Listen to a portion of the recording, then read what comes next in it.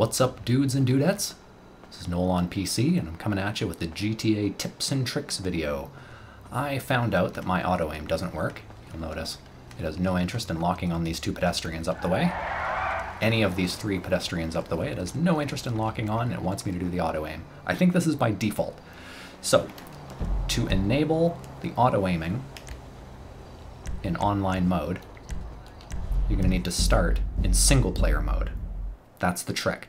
When you pause the menu in the online mode, the auto-aim button is grayed out. So we presume that that means that we can't change it. It just means you can't change it during online play. The reason being is it's going to allocate you to either a server with people that have that free aim on, or it's going to have you allocated to a server with the free aim off. So we go into settings, we go into keypad, we change our free aim to,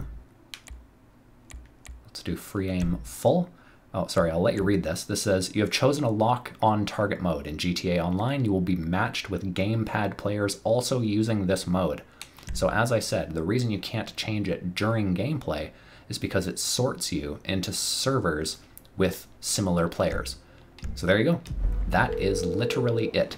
Once you get back into GTA Online, you should be able to kill, maim, and destroy much easier. All right, dudes, I hope you liked the video. I hope you share. I hope you comment. I hope you tell your friends so that they will play better, because when your friends play better, we play better. All right, dudes, until next time, peace, love, and cheers.